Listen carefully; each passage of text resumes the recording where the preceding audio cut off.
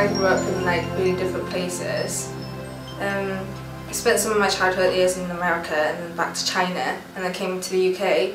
So like all the education system was really diverse, and maths was like the only thing that was quite consistent. Yeah, because I did architecture and then swapped. The choices of career after architecture were really limited, whereas like maths there was a lot more I can do. Yeah. My parents did not want me to do maths. Oh really? Yeah, they said, you know, can you even do it? You know, A-level's fine, but it's uni maths. So, you know, they wanted me to do economics, so I made a compromise, maths and economics. That's why I love maths. But I had to compromise. I think my parents were really happy that I did maths because I just think that maths has got a really good reputation, and employers really like maths, so that's why my parents liked it, because I think they could just assume that you can get a job at the end. Yeah. That's definitely the reputation anyway.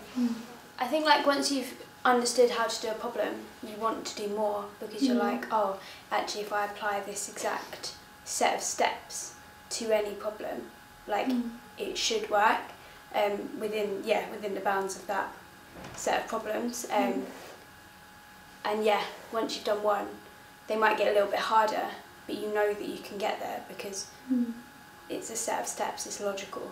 That's what I like about it. Yeah. It's a common language. Yeah, it's a common language.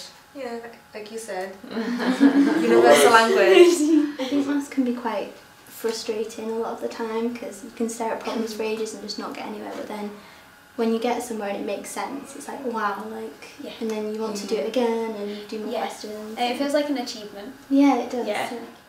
I don't know if my mind would change, but at the moment I have like 2 possible career paths. Either like a maths teacher or something, because I do like working with kids, but yeah, probably secondary.